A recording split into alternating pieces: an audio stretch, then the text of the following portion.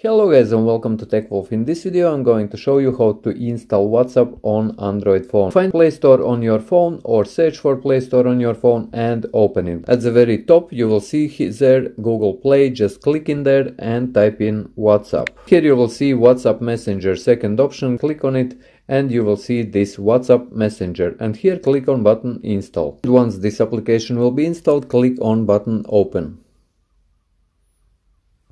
Click here on agree and continue, and here you are entering your phone number and click next. Here click OK. You will receive verification message. Just open it, and in this verification message you can also tap on this link to verify your phone. Just tap on it.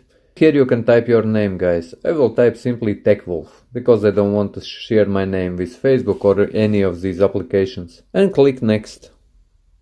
And that's pretty much it, guys. And if you found this video useful, leave a like, share this video, subscribe to my channel if you're new, and see you in the next one.